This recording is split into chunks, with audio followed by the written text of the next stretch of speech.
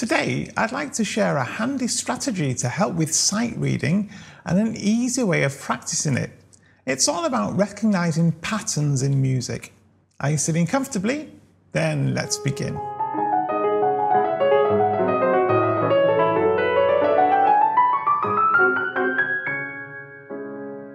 This is Tommy with Tommy's Piano Corner, the place for returning pianists or indeed anyone who loves piano to share tips and ideas of how to get the best from this great hobby. If it is your first trip here, please do think about subscribing. Simply hit the little icon in the bottom right hand corner of your screen now and it's all done for you. Now, sight reading is something many pianists find difficult to do, and there are frequent questions in online forums for tips on how to get better at it. And there's certainly no silver bullet for this, it's practice, isn't it? However, there are a few key things that can really help us. One way, of course, we can help ourselves tremendously is by improving our ability to recognise whole swathes of notes at once. So that's in a similar way that we don't really look at individual letters when we read something in our native language, do we? We see entire words and sometimes entire phrases in one go. And one way of doing this is getting better at recognising chords, of course. Some time ago, I released a set of videos on how to get better at this, as it enables our brains to take in multiple notes simultaneously and translate them, if you like, into a single thing that we understand quickly. And another extremely useful strategy is that of recognising patterns. Let's think a little bit about what we mean by patterns first. A pattern, of course, is simply where we've got a group of notes that are arranged together in a sort of defined or recognisable way that we can learn to spot quickly at a glance. And perhaps one of the most talked about of these is the famous Alberti bass. This is common in lots of music, and you'll see it in pieces such as the famous Sonata Facile by Mozart. And of course, once we're familiar with this basic pattern, wherever it appears in the music, we don't need to read the individual notes anymore. Rather, we simply interpret the pattern as a single thing. However, this is only one of many, isn't it? Two even more basic patterns, if you like, are scales, such as major, minor, and even chromatic scales, and of course arpeggios. Now let's consider scales for a moment, right?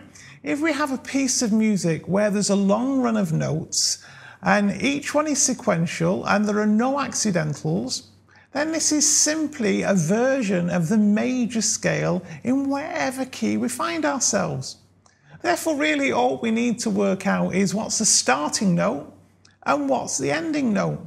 And assuming, of course, then we know the scale, all the intermediate notes become obvious, so we don't actually need to read them from the score at all.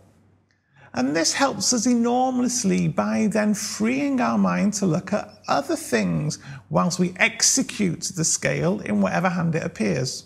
We have quite extreme examples of scales, such as in the Sonata Facile again. We can see here there's basically a whole package which is little more than a C major scale, starting and finishing on different notes. With this in mind, we only really then need to focus on the left-hand part whilst we're reading it, as most of the notes in the right hand are sort of obvious, if you like. However, with a little theory knowledge, we can actually take it a step further by recognising, say we've got one or more accidentals, and again a set of unbroken notes in a given key signature, it simply translates to another scale. So say we're in the key of C as in the Sonata Facile, and we've got a single B flat within a run of notes. Then this means that the scale is now F major, as of course the key signature of F major has a single flat.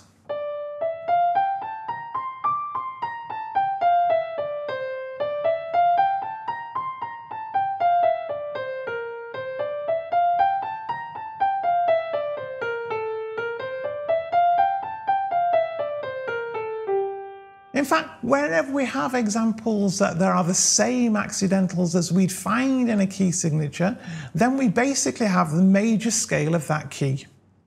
So here again, Sonata Facile, we have an F sharp, a C sharp, and a G sharp, which are the same sharps as you find in the key of A major, and therefore the scale to play is A major. As we start to encourage ourselves to recognize such things, then the task of sight reading starts to get much easier. However, often the real power is even where it's just a run of, say, 5 notes. If we can convert 5 separate pieces of information, so the 5 different notes, into 2, so the starting note and the ending note, then already we have less to think about. Now let's think about arpeggios. Again, by recognizing the simple pattern, we can take in multiple notes simultaneously. Starting at the beginning, if our arpeggio starts on the bottom note of a chord, so we're in root position as it were, then it will show up in groups of 3. If the first note is on a line, then the next 2 notes will be on the lines above. However, we'll then skip the next line and the next 3 notes will be on the next 3 spaces above. And of course, after that, the same pattern repeats. This can be a lifesaver when the arpeggio starts to go across multiple ledger lines above or below the staff. Once we have understood this, we can easily recognize different versions, or technically speaking, inversions of the arpeggios. However, the real beauty of this, of course, is that we can also use it to spot altered arpeggios too. So going back to the idea of the Alberti bass, the pattern of the lines and spaces helps us to spot quickly which bit of the arpeggio, or the chord if you like, we need to use to form our Alberti bass. I could probably go on for hours about different patterns. You know, we often see things such as runs of thirds or sixths in music. Again, once we know the starting and ending points, we don't actually need to read even both of the notes of each pair together, just one of them, and the rest then becomes obvious. In terms of improving our ability to quickly spot these patterns in music, I sight read daily and I use a large variety of material to do this. And one source that gave me the idea for this particular video, in fact, was the infamous School of Velocity by Czerny. This, of course, was designed to help us build the reflexes for playing at speed.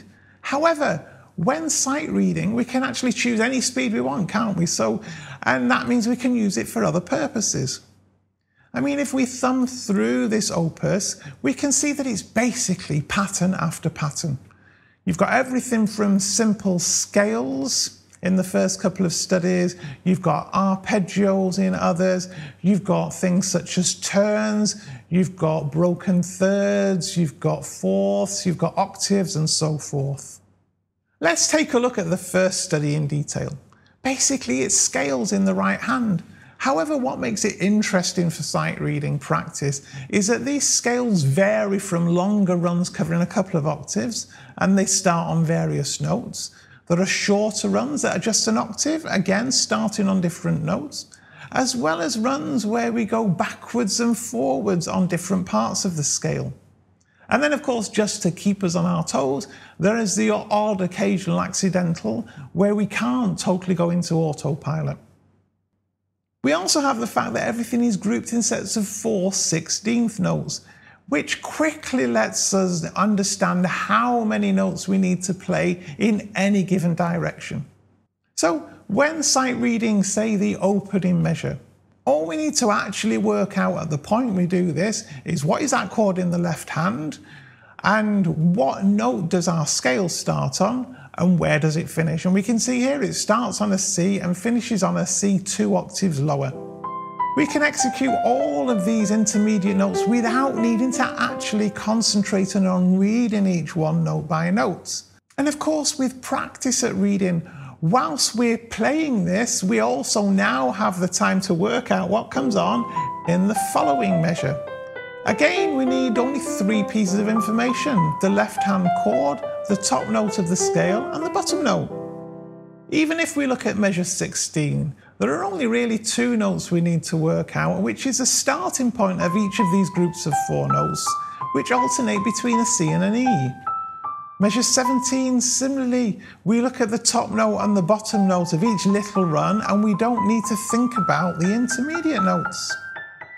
Study 3 is basically arpeggios, which we can simplify in our minds by picking out just the starting note of each one and letting our knowledge of the pattern take care of the rest. To give another example, study 4 starts off basically with a set of turns and then further develops the pattern as it goes on. Study 11 has broken thirds, study 13 has a lot of broken octaves. In short, I think you'll find pretty much every common pattern in here.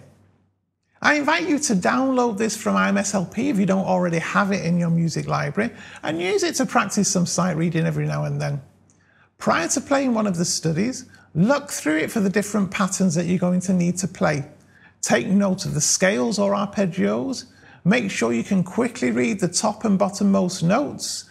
Look at where both hands play the same notes together. Look at where the notes are thirds apart or sixths apart.